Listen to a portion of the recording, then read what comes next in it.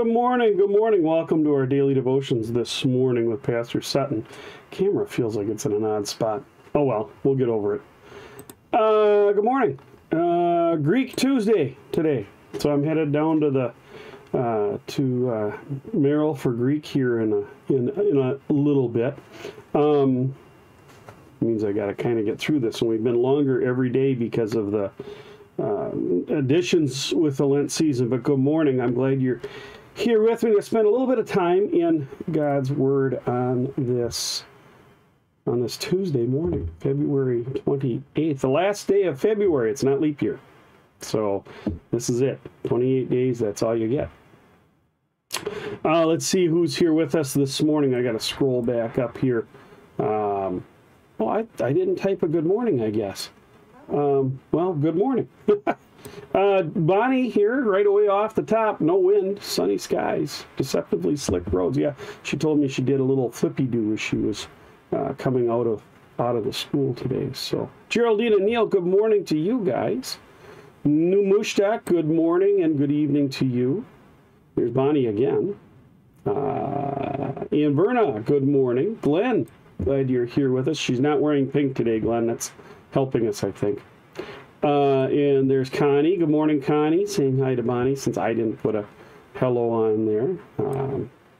Looks like a nice day in Harshaw. All right. I don't know what our high is supposed to be. Weather Service says we're at 22 right now, but the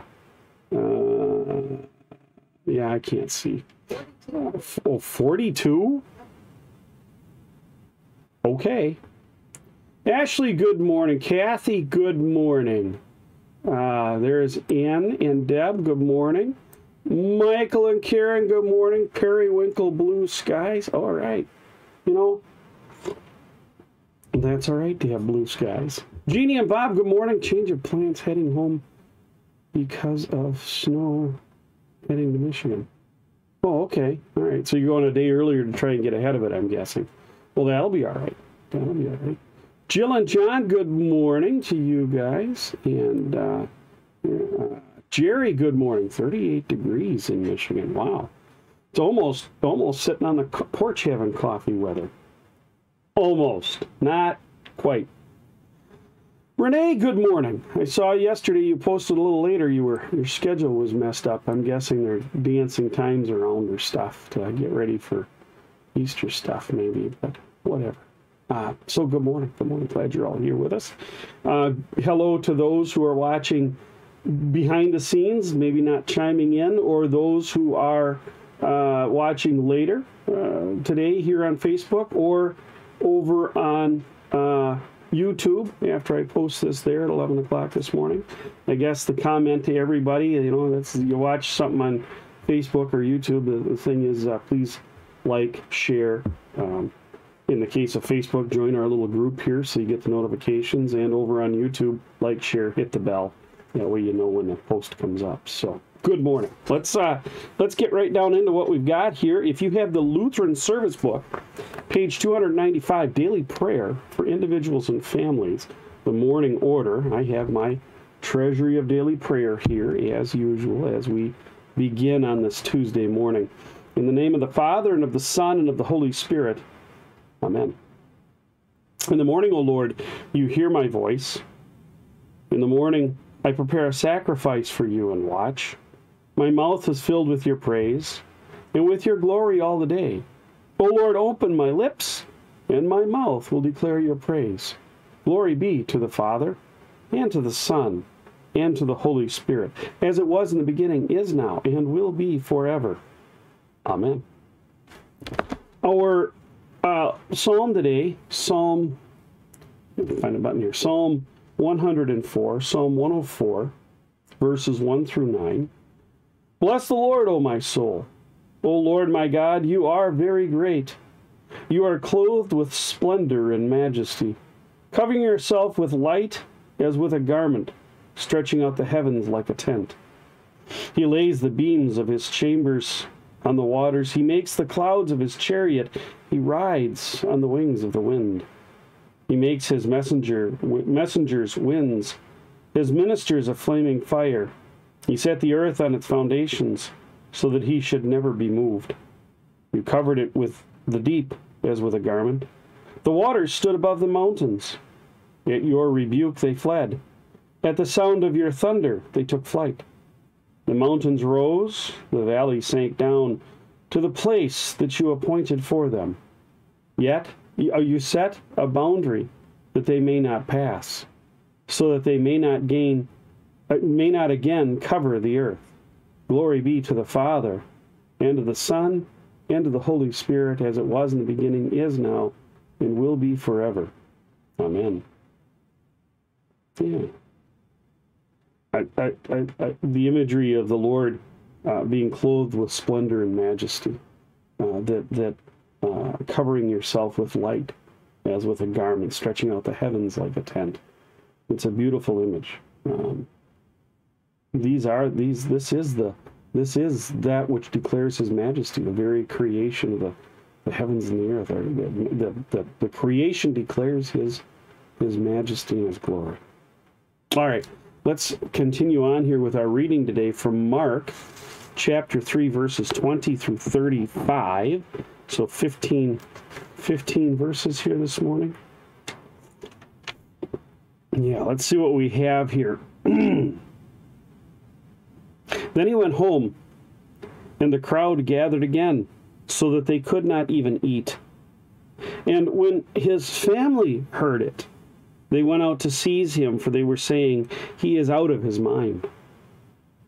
And the scribes who came down from Jerusalem were saying, "He is possessed by Beelzebul, and by the prince of demons he casts out the demons."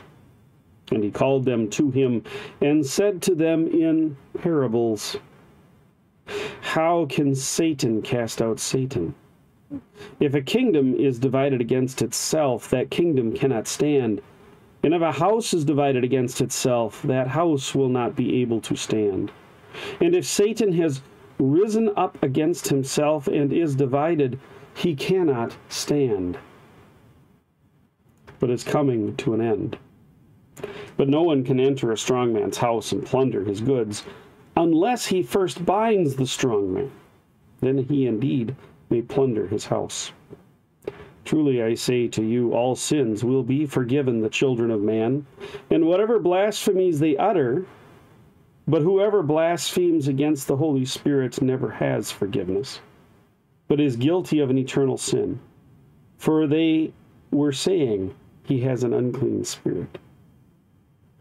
And his mother and his brothers came, and standing outside, they sent to him and called him. And a crowd was sitting around him, and they said to him, "Your mother and your brothers are outside seeking you." And he answered them, "Who are my mother and my brothers?" And looking about at those who sat around him, he said, "Here are my mother and my brothers. For whoever does the will of God, he is my brother and sister and mother." This is the word of the Lord. Thanks be to God.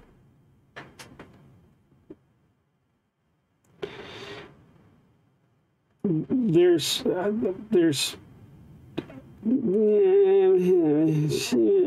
lot here. I was going to say there's two, three things, four things, five things. That's how come I can preach the same text again and again and again, because there's always good things here. The hard part is getting down to something that is preached only for 10 or 15 or 20 minutes on a Sunday morning. And here I have like 3, because it's Greek Tuesday. His family thinks he's out of his mind. How often do we hear that? You Christian, you're out of your mind to believe such things. The prominent part here is the action of the scribes who come down from Jerusalem. Now, the scribes are the ones who record what the preachers of the temple, what people are saying at the temple, what the teachings are. And they make the copies. They make copies of the scripture, the scrolls, to send out to synagogues so they can be used out in the synagogues throughout the land. So they're both copyists and writers. They also make a living writing documents for people. You can go to the temple and hire a scribe to write out your document for you.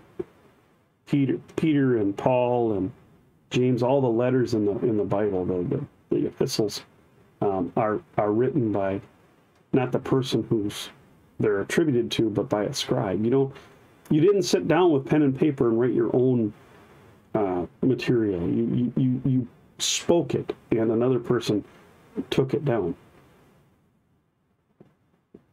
So these scribes come out from Jerusalem. So we're making the distinction here. It's not the Pharisees. It's not necessarily anyone from the council, the Sanhedrin. It's not just your average Jew on the street. It's people who are in an office in the temple, the scribes. And they're saying he's possessed by Beelzebul, which is a servant of Satan, the prince of demons, and he's working by this. Now, we know that's not the case, and we know that he is truly God, but these men who are confused. Now remember, they are already seeking to destroy him. Their bosses, the Pharisees and the Sanhedrin, have already begun seeking ways to destroy him. And so these underlings, if you will, these scribes, are already speaking against him. And Jesus begins to speak to them in parables. Okay, so he's not speaking directly. He's speaking around the topic with a greater meaning, right?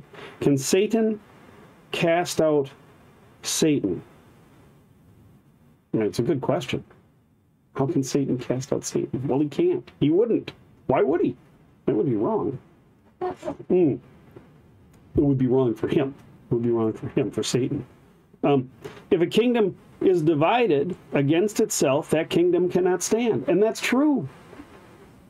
It's true. Yeah, Bonnie pointed out that President Lincoln, in the time of the Civil War, made that statement as well. I mean, he was quoting scripture. But yeah, you can't have a kingdom in two pieces divided against itself. It won't stand. And one of the concerns about our nation right now, but I don't think we're as divided as we think we are. I think there are some who are creating division amongst us. You as ears, let them hear. If Satan has risen up against himself and is divided, he cannot stand. It's coming to an end. If it's true, if you're saying I am Beelzebul and I'm standing against Satan, then Satan's time is coming to an end, which is true, right? The cross will be the end of Satan's time. He cannot stand. Now hear this. No one can enter a strong man's house and plunder his goods unless he first binds the strong man. The strong man here, the strong man, is it God or is it Satan? I mean, this could be handled in different ways. It's a parable, right? It doesn't speak directly to what's at hand. So if we take it that the strong man is Satan, who has usurped the authority of God in the Garden of Eden and gotten man to eat of the fruit of the garden and cause him to fall, and so now man belongs to the old wicked foe, then we are in his house. We're in the old wicked foe's house. We are born into his house, into sin. But at the cross, Christ binds Satan. He is bound. He becomes powerless when he sheds Christ's blood upon the cross. He loses all of his power. That doesn't mean he can't go trying to assert it, right? Even a what do I want to say? The CEO of a company after he's been terminated, if people in the company haven't been told yet and he calls them up, they're going to do what he says because he was the CEO. And his minions are still wandering around, whispering in your ears about your sins, reminding you that you're a sinful creature and that you are unworthy of Christ's forgiveness. But Jesus goes on to say that all the sins will be forgiven the children of men, you and I. Whatever blasphemies they are, right? No matter what the scribes say at this point, they have the opportunity to be forgiven. They are children of men. All who hear the word of God are eligible, have the opportunity to receive the forgiveness of sins and the promise of eternal life. Every single one. Every single one. Yet Jesus makes it clear whoever blasphemes the Holy Spirit never has forgiveness. Right? Forgiveness is given at the cross for all mankind. For everyone. Universal atonement. When Christ died on the cross, he did it for every person who's ever been born or ever will be born. Right? However, that gift is received by faith. The gift of forgiveness is received by faith alone. And so, as the scribes are saying he's possessed by Beelzebul, he has an unclean spirit, they are speaking against, blaspheming the Holy Spirit. For the Spirit that is in Christ is the Holy Spirit. It descended upon him as a dove in his baptism. And it is the Holy Spirit that helps us cling to that promise of forgiveness. So, if it's received by faith, but you have not faith, you blaspheme the Holy Spirit, who teaches you and calls you by the gospel, then you can't be forgiven. It's not that Christ doesn't want to forgive you. It's not that the pastor in your church doesn't want you to be forgiven. It is that you refuse to be forgiven. Thank you, it's not for me. Please, I don't want it. Don't get this mistaken with accepting Christ in your heart, right? At the cross, he purchased and won you. He already owns you again. He bought you back from the devil. But that doesn't mean you can say, no, I'm not yours, I'm his. You've already been bought by the blood shed on the cross. The only thing you can do is reject it. Or you can live in it. And by faith alone, receive the forgiveness that comes from his blood shed upon the cross. Repent and believe. Receive the gift of the Holy Spirit. That is what Peter says. Repent, receive baptism, or be baptized, and receive the gift of the Holy Spirit. It is for you and for your children. And in it is forgiveness and life everlasting. Amen. Our catechesis for today, Lenten catechesis, the second and third commandments, coming from the large catechism in the Book of Concord, section 1 again, which is the commandments, paragraphs 51, 52, 54, 86, 87, 91, 92. So it jumps around a little bit, but it gets the point across. So the second and third commandments. You shall not misuse the name of the Lord your God. That's how we teach it now. Many of you learned it as you shall not take the name of the Lord your God in vain. If someone now asks, how do you understand the second commandment? Or what is meant by taking God's name in vain or misusing God's name? Answer briefly in this way. It means misusing God's name when we call upon the Lord, no matter how, in order to deceive or do wrong of any kind. Therefore, this commandment makes this point. God's name must not be appealed to falsely or taken upon our lips. Well, the heart knows well enough, or should know, that the truth of the matter is different. God's name cannot be misused worse than for the support of falsehood and deceit. But the greatest abuse occurs in spiritual matters. These have to do with the conscience, when false preachers rise up and offer their lying vanities as God's word. From Jonah chapter 2. Remember the Sabbath day by keeping it holy. This is the simplest meaning of the third commandment.